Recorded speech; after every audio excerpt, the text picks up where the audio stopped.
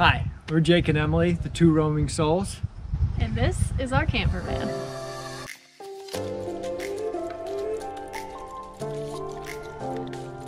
We named her Delphi, and she's a one-of-a-kind self-converted camper van. We moved into the van full-time in July 2019, and we've been traveling around the US ever since. She's a 2010 Ford E350 extended with an aftermarket fiberglass high top, so it's tall enough for both of us to stand.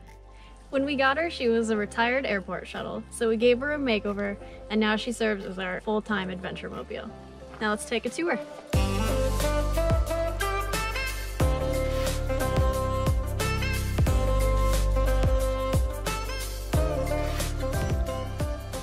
So starting at the entryway, one thing we loved is these steps. Because it was an old airport shuttle, it helps us get into the van so we don't have to take a huge leap into the van like most others. And then one nifty little spot we have here is just more storage, and it's where we keep our bug nets that go around this door.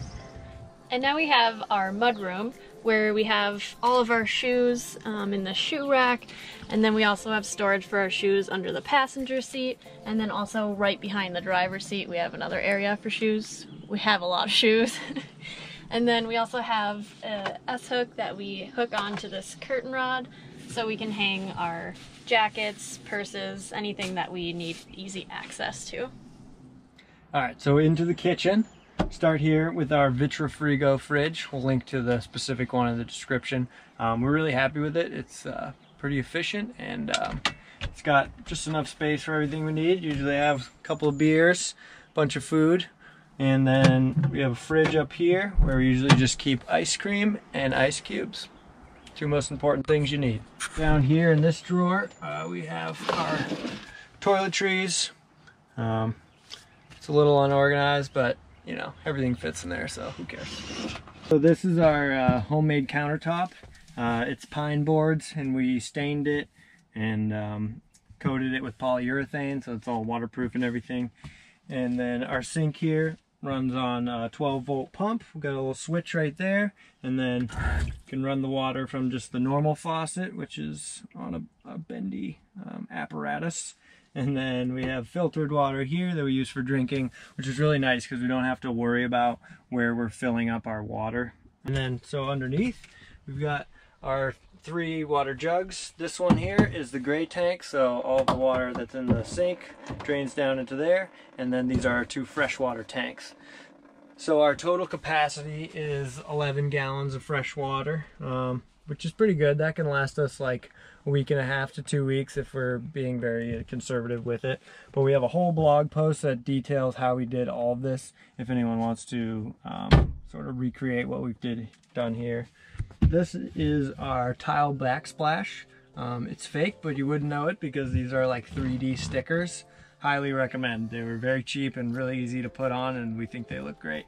And we don't have to worry about like tiles falling out if we're on a bumpy road, which we do drive on all the time. And then in our kitchen we have a couple drawers. This one's kind of your main utensils drawer, so we've got everything in here, tinfoil and stuff. And then below that we have our really big drawer, which we love because we can put in big, like tall 10 to 12 inch pans sideways, and then they're easy to pull out. So we've got all of our kitchen stuff that we need in here, like our little propane for the camp stove, pots and pans, blender, cups, cutting boards, you name it. And then down here we have our camp stove. So whenever we want to cook, we just pull this up here, open it up, we plug in the propane tank on the side and start cooking.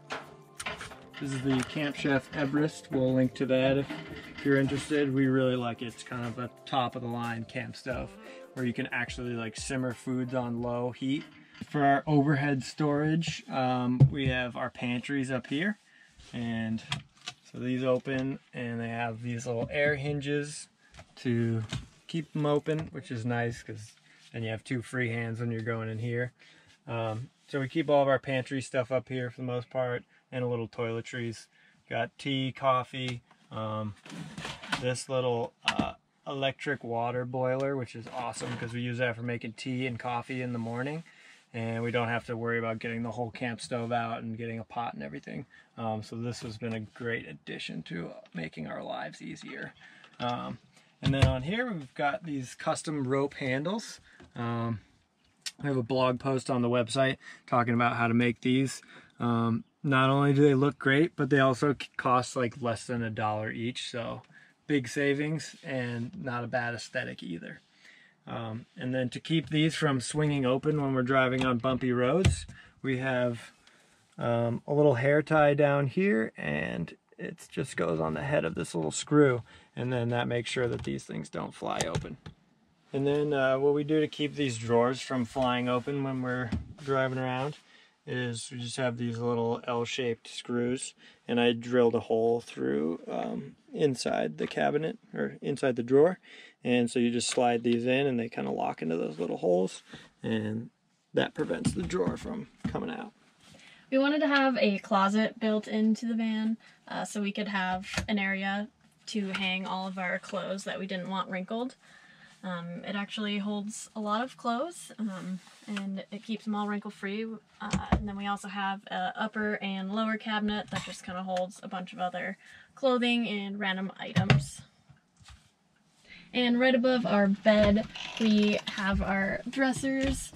This is Jake's, that's mine. We're able to like keep most of our clothes up in here. And then another place that we have storage for our clothes is right down here. We just built a box on some caster wheels so that it just slides in nice and easy in and out. And so when we're driving, we definitely have to like lock it with these little locks so that it doesn't fly out. Another important thing with our clothing is we need somewhere for all of the dirty clothes to go. So we have this little laundry chute that opens up to our garage, and we're able to throw our dirty clothes in there so that we don't have any like smelly clothes lingering around the van. And this is our bed. We knew we wanted a stationary bed. We didn't want to have to like convert it each day. And we definitely both hate making the bed. This is one of the only times you'll see it when we're taking photos or videos.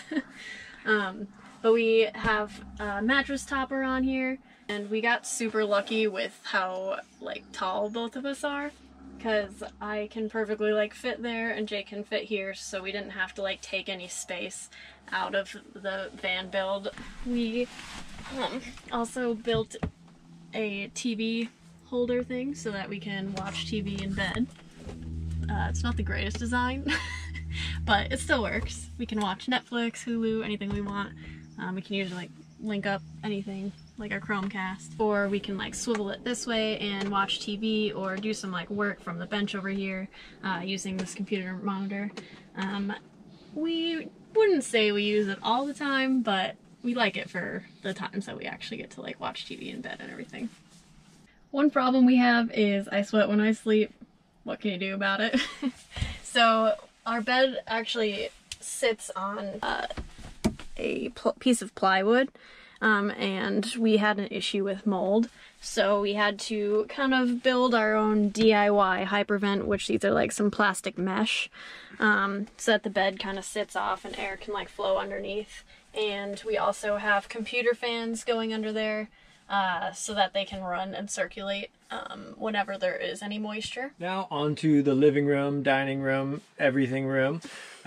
We have a bench right here that is sort of our couch / dining room chairs, desk chairs, whatever you want.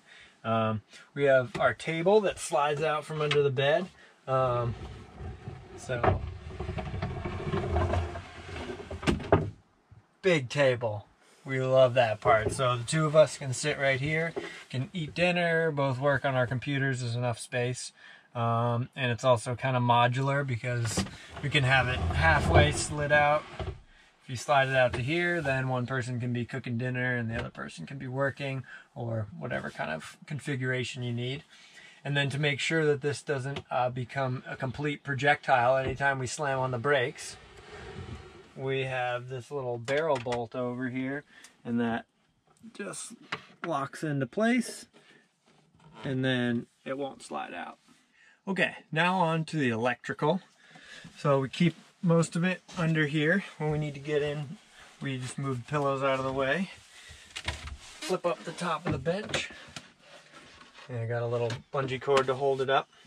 So we've got full off-grid solar power. We've got 320 watt solar panel on the roof, 2 100 amp hour lithium batteries, and a 1000 watt pure sine wave inverter.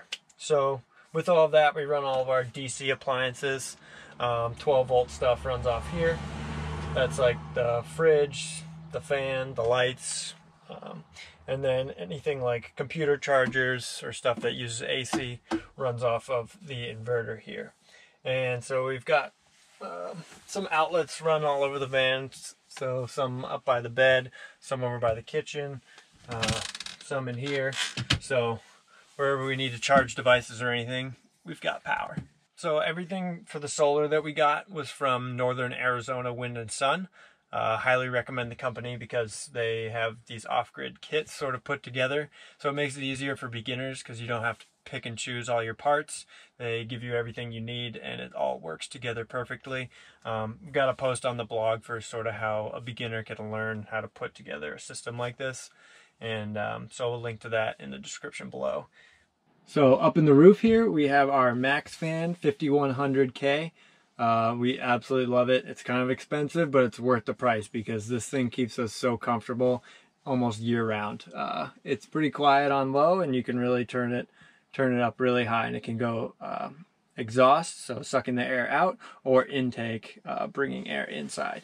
And so if it's hot in here, we turn this thing on and it starts sucking the hot air out. It also kind of acts as a like a stove vent. So we're cooking right here, and cooking fumes and whatever come up this way, and they kind of get sucked right out through the ceiling. So that's a really great thing to have. It's kind of like the first thing we planned when we built this camper van.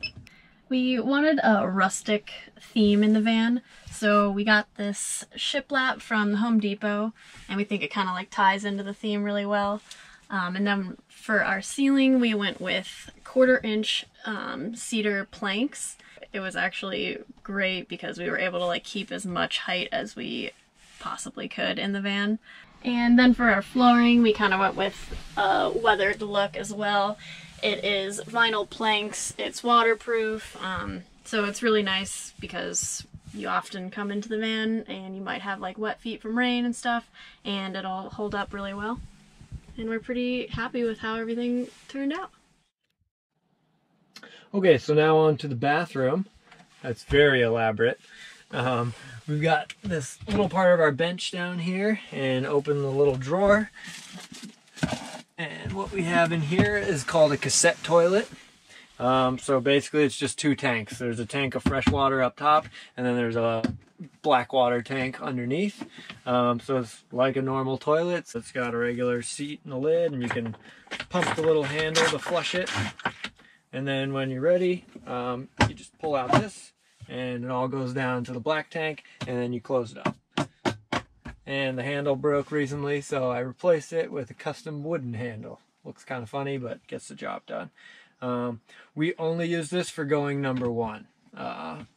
If it's an emergency, we would use it for number 2, but for the most part, it's all we need. And we absolutely love having this because it means when we have to pee in the middle of the night, we don't have to like put on our shoes and jackets and go outside. So for additional storage, one of the main areas we have is the headliner.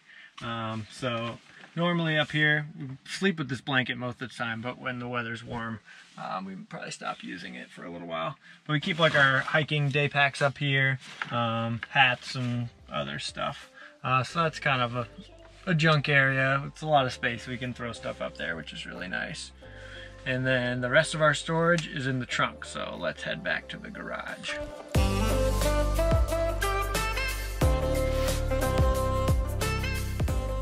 And here we have our garage. And it's not pretty because it's where we throw everything, but whose garage is pretty anyway. This is our telescoping ladder. I'll show you how that works in a second for getting on the roof. And then back here is pretty much everything else. We have like our outdoor solar shower. all of our camping stuff, a little table, camp chairs, our backpacking backpacks, and then we'll keep like our summer clothes back here in the winter or vice versa. This is the bottom part of our shoe organizer. We cut off the bottom and then we screwed it here onto this door, and it's really nice because we keep some like sunscreen, bug spray, or just other things that we want to have quick access to when we're hanging out. This is our telescoping ladder. It's really nice because it's not mounted on the outside of the van, so it's kind of more discreet. We keep it inside, and then pops all the way up and it locks, and then we'll use this to get up into our cargo box on the roof, get up here, or also to clean off the solar panel. As you can see, our van is completely covered in windows.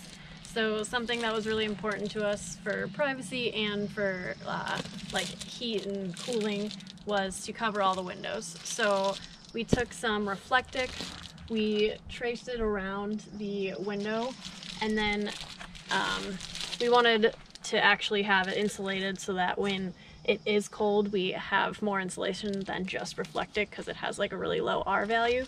So we added sheep's wool to in between this and a piece of fabric, so that when we put it into the window we can just we use some magnetic strips so that it'll fit perfectly along the window and completely block out any light and keep us warm in those colder months. Now up into the captain's chairs. Nothing too special, we didn't change much up here, but we've got a nice phone holder, plenty of outlets for charging devices, pretty good speaker system, and that keeps us going on long road trips. Thank you for coming along on our little van tour. We do want to mention that we own a blog called tworoamingsouls.com, and we cover everything from travel tips, gear reviews, everything van life. So head on over there if you want to read some of the articles we've written about things for our van build, like the electrical, our DIY countertop, and plumbing is a big one that Emily just wrote. That was a beast of a post. And then we also link to our van life shop on our website, which just has links to everything that we have in here. So if you see anything you liked, you can definitely locate it over there. So be sure to subscribe and follow us along on our new adventures. Thanks.